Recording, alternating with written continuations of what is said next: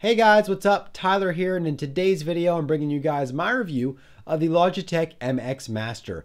And this might be the next YouTuber mouse, and that title was previously held by this mouse's older brother, the Performance Mouse MX, which was also made by Logitech. And I call it the YouTuber mouse because pretty much every YouTuber uses it. I know there's other options out there, but a lot of YouTubers have used the Performance Mouse MX to edit their videos and do other online work.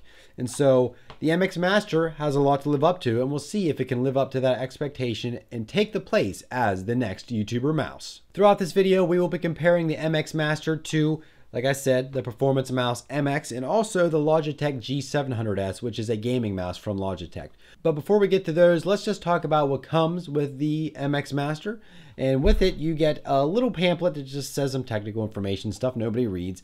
And then you get a micro USB cable for charging. And then you get a Logitech unifying receiver. They are shipping this with a lot of their products now. You can use more than one device with these products. And so plug one in your computer, you're ready to go with a bunch of different wireless Logitech products. If we take a look at the MX Master a little bit closer, you can see the design of it and how it contours to the hand. I think it feels pretty good in terms of just using it. And I think they took a little bit different design approach to this mouse than they did the Performance Mouse MX. The Performance Mouse MX seems a little bit more curvier and rounder, and the MX Master just seems to have designs that are more, not necessarily rigid, but they're more purposeful. A lot of straight angles, and the mouse comes to a point kind of at the top rather than a round top like the Performance Mouse did. None of this really affects how it's used, it's just how it looks. But I do like the design choices they made. I really like the gesture pad, just how it's just different, kind of like triangles and tiled. I think they really did a nice job there. And I just think it looks like a good mouse overall. In terms of buttons, we have your standard left and right buttons. You have a scroll wheel, which can be set to scroll regular. And then if you scroll faster, it'll kind of let loose and scroll, have a smooth scrolling and scroll really fast. Or while the mouse is on, you can press the mode switch button and it's just a smooth scrolling completely all the time. On the side, we have the gesture button that your thumb rests on. We have the horizontal scroll wheel, and then we have the forward and back buttons. And that's all the buttons are on the mouse. And the horizontal or the vertical mouse wheel also has a button into it. You can click it. And all these buttons can be customized. In the software that should download when you connect the mouse, if it doesn't, you can go to Logitech's website and download it. You can customize what all the buttons do except for the left and right mouse click. You can switch those buttons between the left and the right. You can make this the right and this one the left. But all the other buttons, though, you can customize to open programs, play songs, do pretty much anything you want. And those options are all available in that software. You can change the scroll rate, how the scroll works, all kinds of stuff. And you can explore that software whenever you download it after you get the mouse. On the bottom of the mouse, we have an on-off switch. We have our connect button if we're going to be connecting through Bluetooth. Then we have the laser, and this laser can be used, and the mouse can be used on any surface, glass, tables, whatever. This laser enables it to be used on glass and reflective surfaces. And then at the bottom, we have an easy switch. So basically, it can be set to 3 different modes. With this computer, I have it set to mode 1. I have the Logitech unifying receiver connected to this computer. My laptop uses Bluetooth, and so I press the number 2, press it again to get the number 2 to light up. It'll be connected to my laptop through Bluetooth. And I have the number 3 set up as my computer at work, which runs off Bluetooth. And so I can easily switch between all 3 of those computers with just pressing a button. I don't have to unplug the receiver and take it to another computer. It just works very well. And now one other thing I like to point out about the bottom of the mouse is just how it looks. The Performance Mouse MX has a flat bottom. It also has a battery compartment. This mouse does not have a battery compartment, and it does not have a flat bottom. I think the kind of the ridges and the contours on the bottom help this mouse to move a lot smoother on mouse pads, or really whatever you move your mouse on, a lot smoother compared to other mice. It's just kind of logic. If there's less touching the surface, there's going to be less friction, therefore your mouse will move smoother. And so I really like what they did with this, and I think this mouse does really move smooth on any surface that you use it on. So I've talked about the look, the buttons, the software, and how it works. Let's talk about battery. Now, I used the Performance Mouse MX a while back.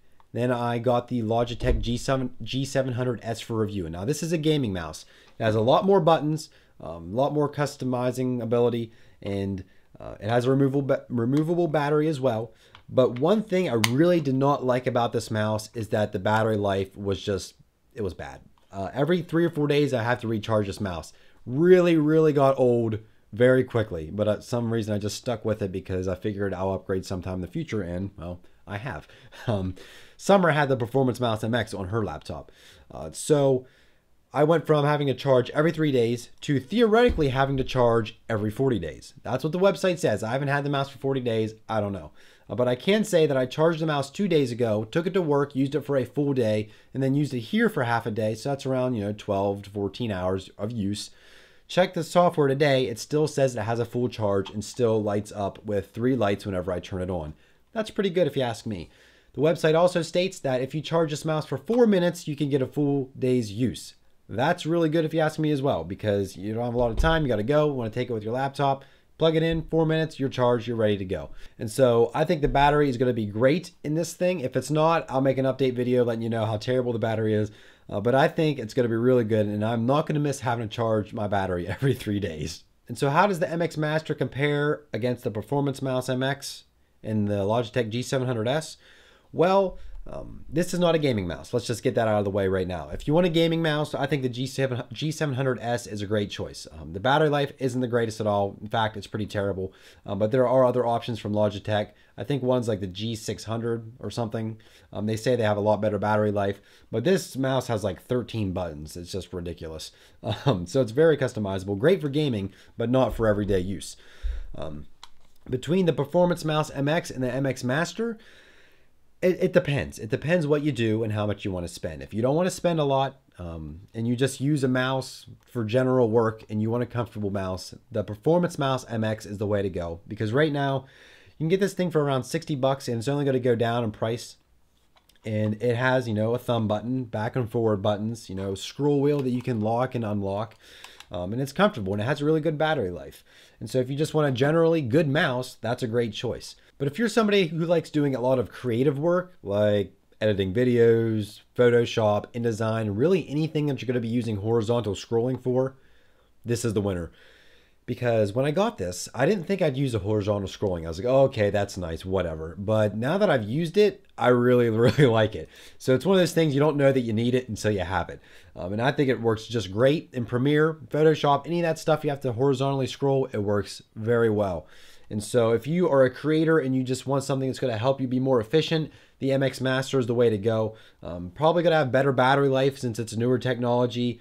Just better all around probably. The only drawback really to the MX Master that I've found so far is that the forward button is a little bit awkward. I really only use the back button on the Performance Mouse MX to like back up my web pages I was looking at. And so for the MX Master, it's not that big of a deal. I just move my thumb up and hit the back button. But to get to the forward button, you kind of just have to finagle your thumb in an awkward position to actually hit it. But that's really the only minor detail that I've found that I really just don't love. Other than that, I really like this mouse.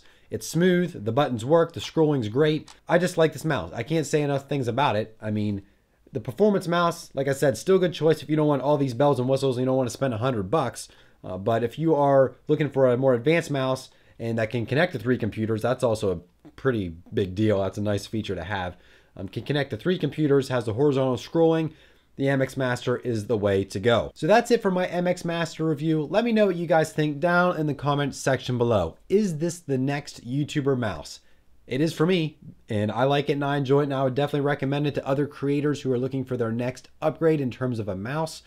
And remember to leave this video a like if you did enjoy it, and also subscribe for more videos from me, and make sure to check out all my social links. They're all in the description below. And I also will put links to the MX Master down in the description below, as well as the Performance Mouse MX and the G700S. Every mouse you've seen will be in the description below. And so that's going to be it. Thank you guys so much for watching. Remember to stay tuned for more videos from me, and we'll see you guys in the next video.